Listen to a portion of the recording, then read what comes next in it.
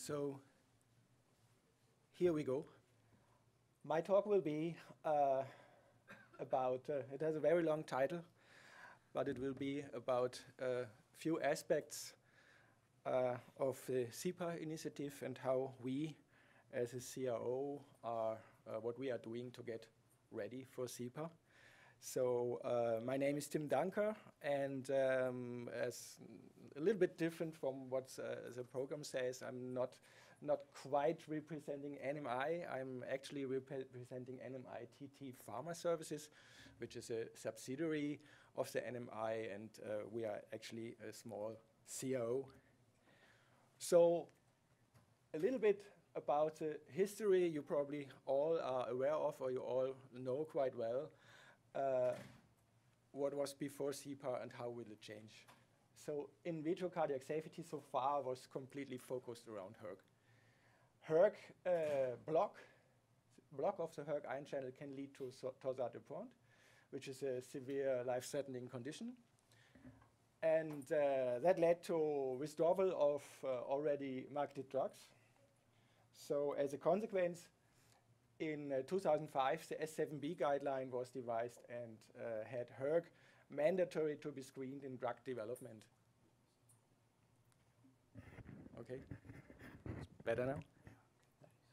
So as a consequence, iPSC devices, automated patch clamp devices such as the Q-patch, became the typical workhorse for early safety screens to identify hERG liabilities as soon as possible in the drug development chain. There was also in the same year the E14 guideline devised, which has mandatory TQT studies on healthy humans in clinical trial phase 2 as a required study to ensure that no proarrhythmic liabilities are associated with new medication. As a consequence, there is literature on that. It's statistically proven. We today have safer drugs with reduced risk of torsade-de-pointes. So this is kind of a success story. But there are some problems associated with the current focus solely on hERG. So it's very simple. Not every hERG blocker leads to torsade-de-pointes. This is because effects on other ion channels may balance the hERG block. So you have hERG block, but in the end, the heart rhythm stays stable. And the consequence of this is that some safe drugs are blocked from being marketed, although maybe the patients need these drugs. On the other side, not every proarrhythmic compound is also a hERG blocker. So there are other mechanisms that can lead to proarrhythmia. So if you just screen the hERG, some risks are not detected. So the SEPA initiative has the goal to change focus to address these problems. SEPA stands for Comprehensive In Vitro Proarrhythmic Assessment. And it will also provide a shift from just looking at delayed repolarization to look for proarrhythmogenicity in general. So the SEPA goals are to include other ion channels than hERG and to include also in silico models. To include, in addition, in vitro cardiomyocyte studies. And all these approaches combined should lead to a revised guideline S7B. And the final goal is to eventually replace TQT studies. So the data generated by this comprehensive assessment should be so good and so predictive that the final goal would be that you don't have to do the TQT study anymore. But this is, I think, a long way to go.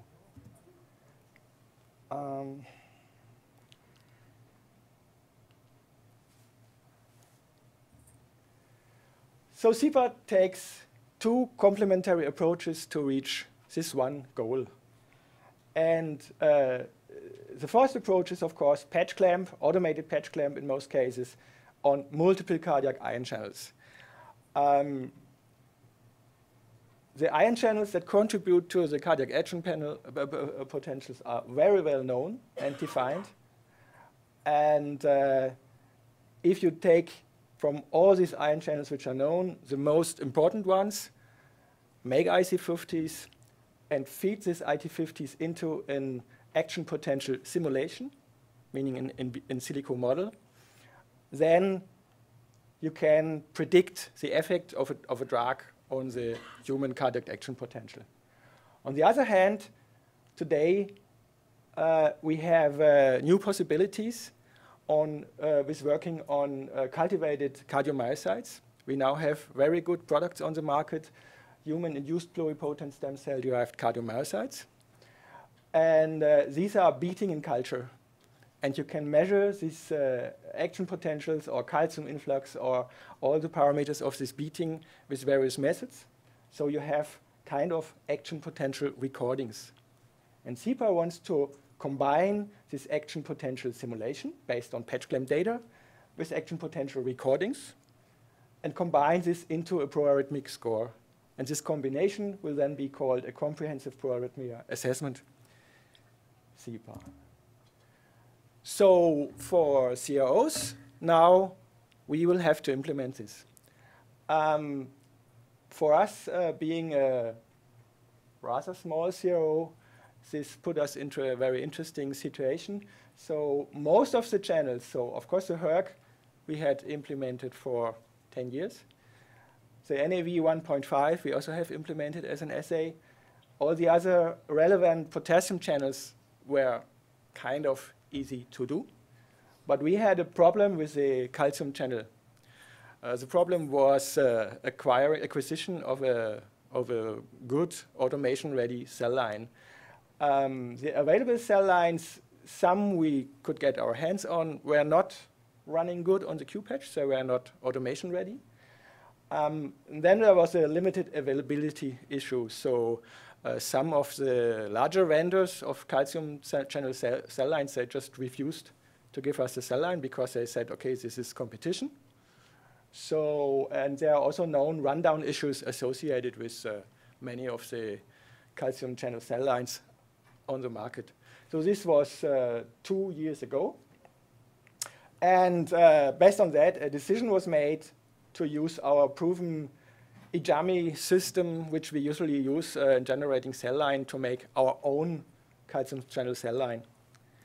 So this IJAMI technology is a molecular biological strategy for stable expression of recombinant cell lines in mammalian cells. And we are doing this with Steinbei Transferzentrum, a German partner of us in Mannheim.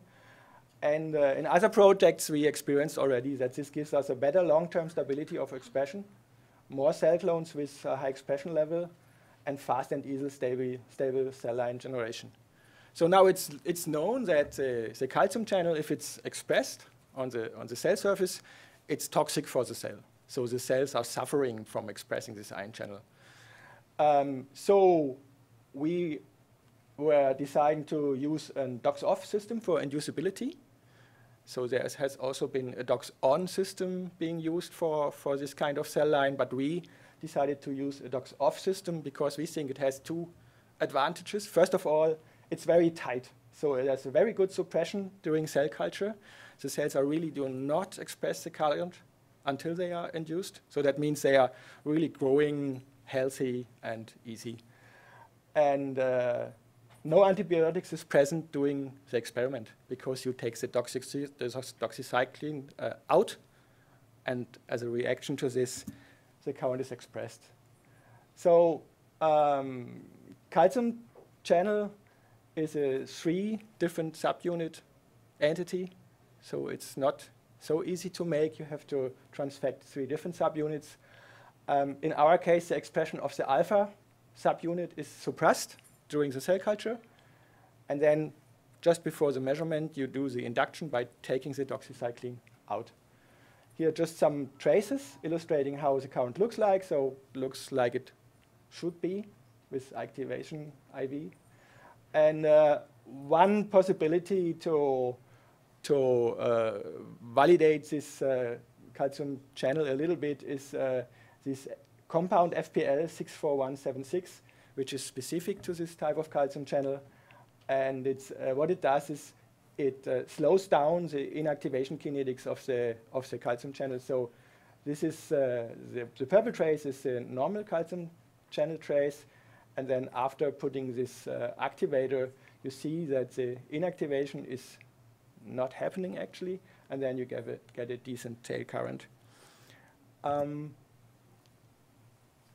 Being ready for automation. So if you work with such a cell line on a Q-patch, for example, what you need is a high number of cells that really express the current in the right density. So not too big, not too small. At least in single hole mode. And after many, many rounds of subcloning, we arrived here. So the gray bar would represent the number of cells that have too small current so that we cannot use it. And we can also often exclude this green bar because this is small currents. And the sum of all other green bars are then the number of cells which have a decent current. The situation is even better in X mode because if you combine on the Q-patch in X mode 10 cells, of course the sum of these cells is always enough current, even if one or two of them is not expressing the current. But you can only do this if all the cells, current expressing or not, give you a good seal. And we have a fantastic seal rate with this cell line, so we really usually start to use X mode with this cell line. This is just some pharmacological validation. And what really made me happy, this is one of the first experiments, when I saw this. This is the control cell. So this cell received the nifedipine, and this is the control cell. And now this one happens to have actually absolutely no rundown. And this is not perforated patch. This is not something special. It's just the normal solutions that have been recommended by Sophion. So that was really great.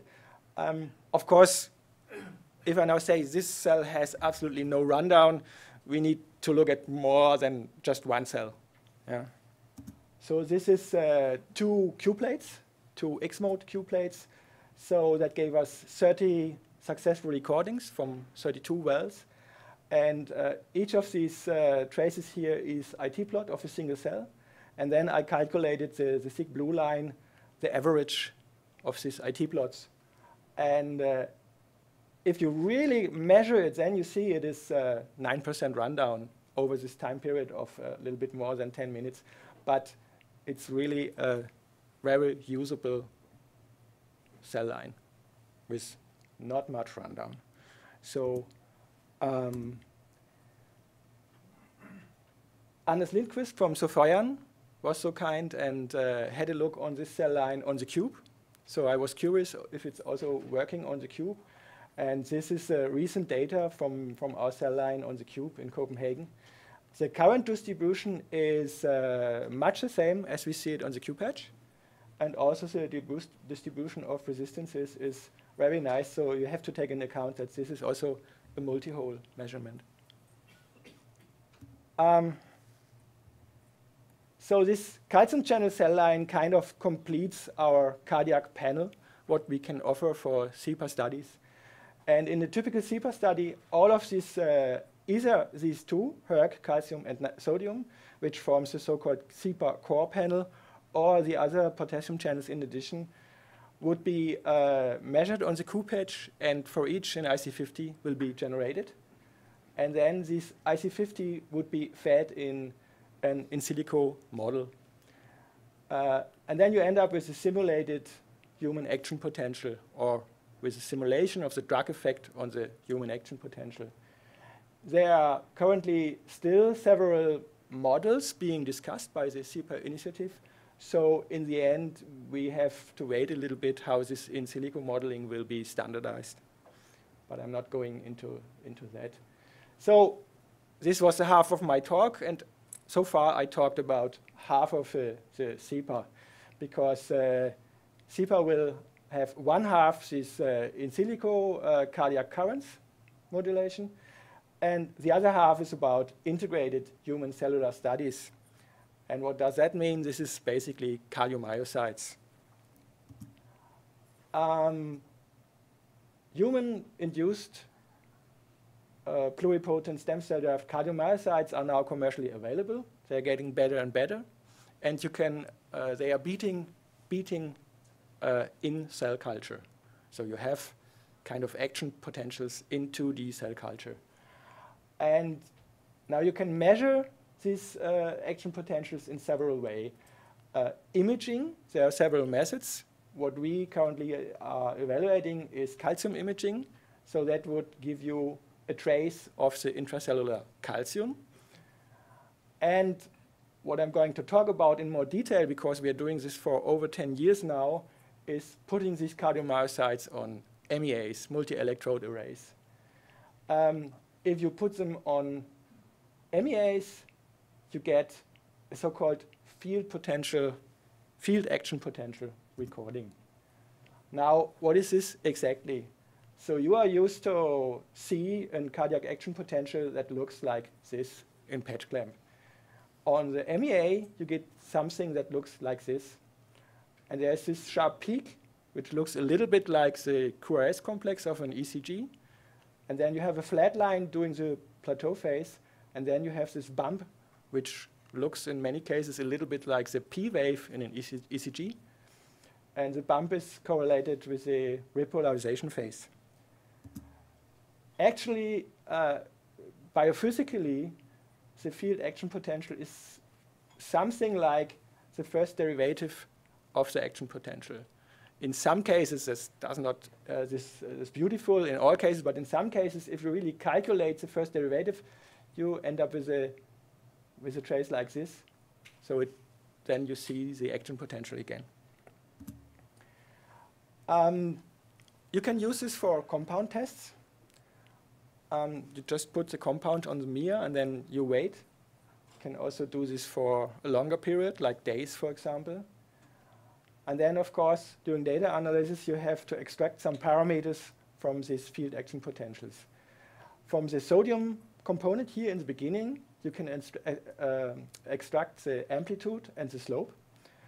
Then you can extract the field action potential duration. It's just the time from the sodium component until the peak of this repolarization wave. The beat to beat interval is easily to extract. And then we usually also extract the variability of the beat to beat interval.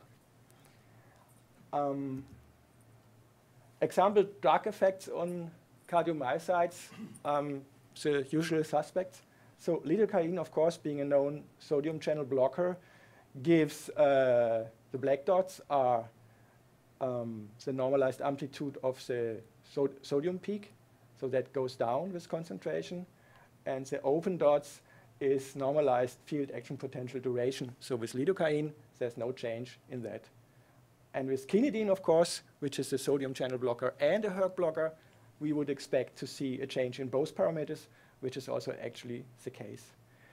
So throughout the last years, we have been doing such studies with all the stem cell-derived cardiomyocytes on the market. And we actually see that in most cases, all expected effects are visible on these cardiomyocyte studies, but the cardiomyocytes from different vendors differ.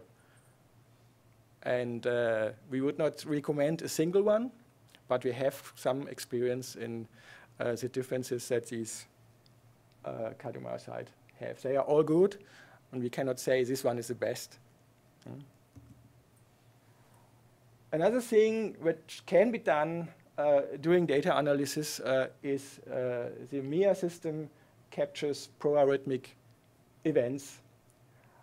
So if you put a proarrhythmic compound like moxifloxacin or E4031 or dofetilide, you really see these proarrhythmic events, and then you can count them. 2 minutes. 2 minutes, okay, that's good. So this is just a table, the usual suspects, reference compounds, and with the exception of this little bit tricky hERG activator, this system captures usually the effects you would expect to see. And I would like to highlight this compound here, isoproterenol. It's a beta agonist, so it would not be captured by any of the ion channels in patch clamp. So a little bit about throughput. We have a 6-channel system where we can do 6 compounds, and this is doubled. So in the end, it's 2 compounds doing one run, 12 compounds doing one run. And a new system for multi-channel systems is this 96-well system. It was launched last year. We have it in our lab, and we are just at the moment evaluating it for higher throughput cardiomyocyte studies. So this is the summary slide. In CEPA, we have these two, let's say, sides of the story. We have ion channels and in silico models that builds up on 10 years experience of predictivity for HERC data. That provides mechanistic insight. So if you see an ion channel block somewhere on one of the ion channels, then you know what's going on. And all relevant ion channels are available for screening. What's ongoing is the standardization of protocols being discussed inside the HTS working group at the CEPA initiative, and also more standardization in the action potential simulation is required. On the other side, you have the cardiomyocytes. They have the advantage that you also will see long-term effects, so like expose the cardiomyocytes for, let's say, 1 or 2 days. You cannot do that with patch clamps, so that gives additional advantages. Then you will also see non-ion channel effects, and the cell lines provided by the cell line providers are getting better and better. And also here, there's ongoing stuff. So several platforms like optical readout, MEA readout are being evaluated. So I think this is not finally decided what will be recommended.